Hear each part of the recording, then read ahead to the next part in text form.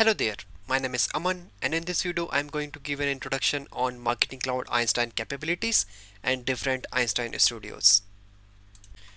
If you find the video useful, please share in your network. Okay.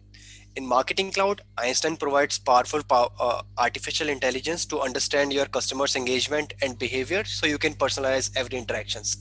Salesforce has broken up the Einstein capabilities and its artificial intelligence capabilities into 6 different studios, which are available under the Einstein tile, which is available on the dashboard in Marketing Cloud. The 6 different studios that we have, the first one we starts with is Einstein engagement scoring. We'll talk about all these 6 studios one by one in next slides. The second one that we have is messaging insights. Third one is send time optimization. Fourth is Einstein frequency. The fifth is copy insights, and the last one is content selection. Before we move forward, I'd like to mention that there is a misconception that is there, that Salesforce crowdsource customer data from all of their customers to do this prediction and provide the analysis, which is not true.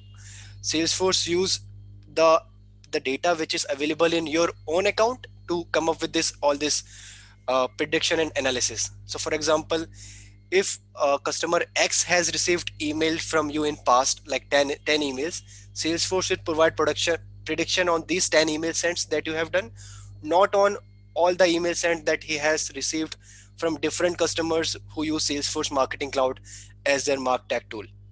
Okay. Einstein as a functionality in Marketing Cloud is still evolving, and most of them came in last release only. So even I might not have answered to too many why and why nots in this session, but I'll try my best to answer questions you might have without making any assumptions. Okay.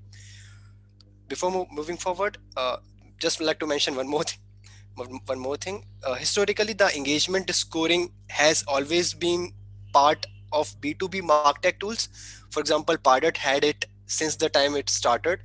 But with this new Einstein features, Salesforce has make it available to all of their B2C customers, and use cases would certainly be very different than what we have in B2B for engagement scoring capabilities. Okay. Let's moving on. The first studio that I would like to discuss is Einstein engagement scoring. Einstein engagement scoring provides you with likelihood of a subscriber to open an email, convert into a customer. For our case, it will be donor, or stay subscribed to that to your communications. Okay, we have the screenshot of the dashboard right here on the screen. If you can see, I'll just give you the brief of these studios today. Okay. So these particular features provide you with the insights on subscriber retention, that is how likely is he to remain subscribed. Provides you with the insights on opens and clicks, how likely is he to open or click your email. And this particular feature can also be used in journeys. When you create journeys, we have this option to use this feature. So using this feature, the use case that I can think of at this point is, for most of the companies, they can divide their customers in 4 segments. The first one could be least likely, less likely, more likely, and most likely. If you can see in this screenshot, Salesforce automatically provide these 4 segments, and based on these 4 segments, you can send your communications.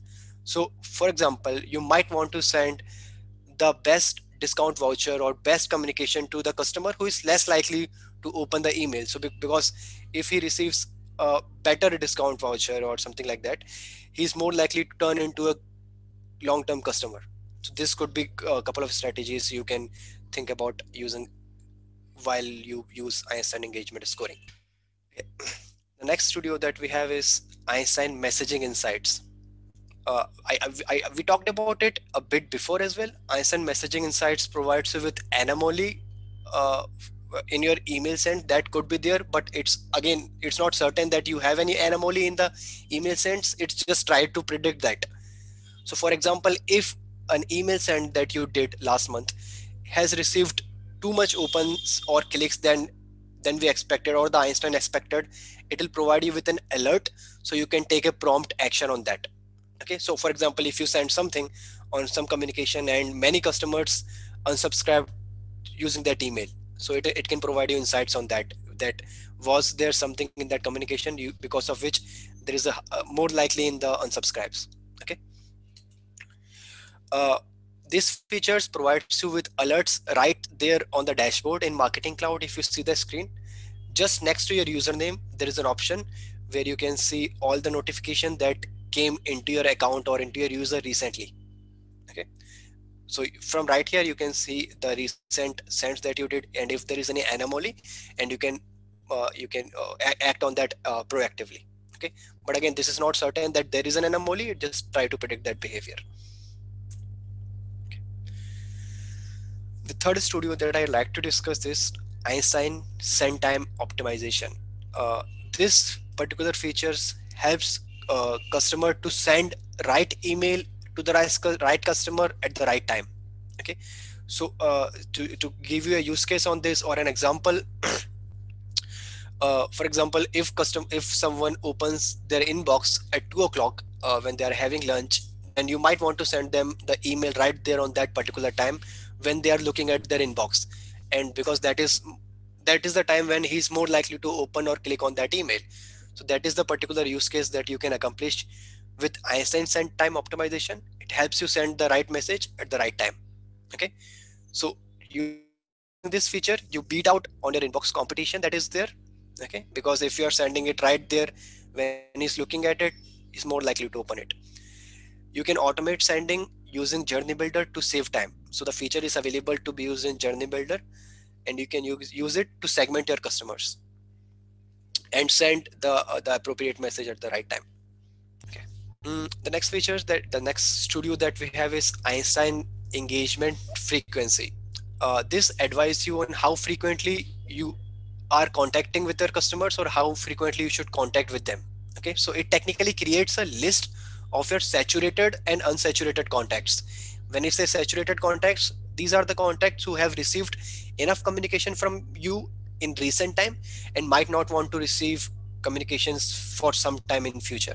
Again, Einstein try to predict this behavior. It is again not certain or sure.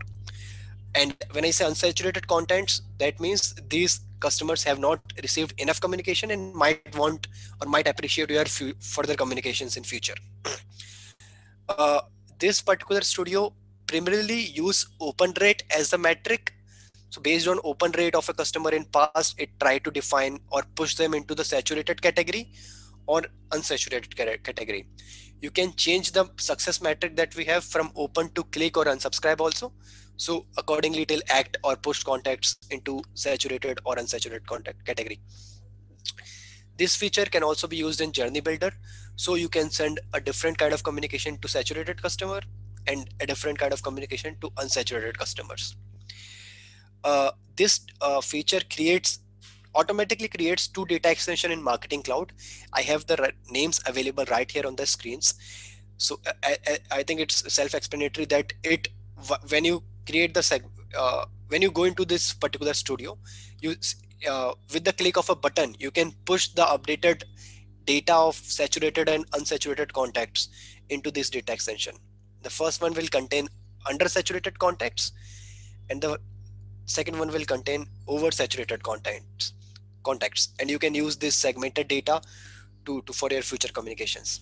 Okay, at this point, these two data extensions are not available in our account. I'm working with Salesforce to get this enabled, and after that we'll be able to push the saturated and unsaturated contacts into this Ds. Okay. The next studio that I'd like to discuss is the Einstein Copy Insights. This particular features analyze the subject lines that you are using in email sends. These features identify the emotional tone that you are using in subject lines, and it also identifies or try to analyze the phrases and punctuation that you are using. And based on that, it provides you with a feedback or the impression, and also give you some feedback of how you can change the tone or if you should change the tone a bit. Okay, in the right side you can see I have the screenshot available where the subject line is there in the left, and Marketing Cloud provides insights in terms of a 5-star rating in the right. So if the emotional tone is bit more aggressive or bit more, what is it, polite, on the basis of that it provides some feedback. I have not used it personally yet, but this is what they mention in the documentation. Mm, just a note here, in future Salesforce has planned to extend this feature to analyze the complete email content that we have. At this point, it just analyze the subject lines on the basis of emotional tone, phrases, and and the punctuations. Okay, this actually be a very nice and interesting feature to use. Okay, moving on to I think the last studio that we have. The last one that we have is Einstein content selection. This is the one which I am from which I am very impressed. It helps us send content that is personalized to each customer. Okay, it works very similar with the A/B testing that we have in Marketing Cloud, but you'll not have to rely on the customers to provide you with the open and click data or the feedback. For example, in A/B testing, we do an A/B test on A segment and B segment and send the communication or the winner email to rest of the audience or the reminder audience, as we say it.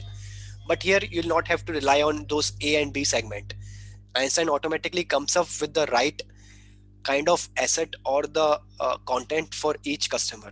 Okay, so this feature is available to you be used in content builder while creating emails, as you can see in this screenshot right here. You might have noticed this before as well. It uses clicks as the success metric. So on the basis of click, it try to define which particular type of content would the customer prefer to receive. I can think of a use case here. For example, if you have a GIF and an image available with you and you want to be sure which one would be the better version, you can create a Einstein content selection block and use both these contents, GIF and image, and Einstein would automatically pick the right type of asset for the right customer. And the way it will pick is, for example, if historically that particular contact has had more clicks on a GIF as compared to image, then he's more likely to see a GIF again from you in the next email sent. So that's how it try to figure out the preferred version of the email or the content. This particular feature gets smarter with time, as I said, because it needs the historical data of the clicks. So the more actively you use this feature, the more smarter it gets with time. Okay, in the bottom you have the screenshot of the dashboard that we have, which display how many assets available in the Einstein content selection tile at this point, how many are active and how many are expired. And there is a timeline also that you need to define when using these assets. So for in our example of GIF and image, you actually define a timeline of 30 days or 60 days, the same way we define timeline in A/B testing. So you define, if you see in the dashboard itself, I have the timeline here, expiring timeline, which is 7 days for the first asset and 30 days for the another asset.